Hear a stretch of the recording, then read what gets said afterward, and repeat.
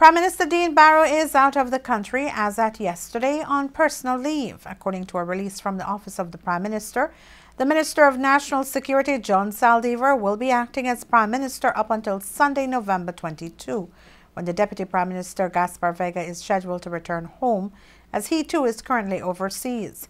Vega will be acting as Prime Minister for the period November 22 through to November 24, when Prime Minister Dean Barrow is scheduled to return home.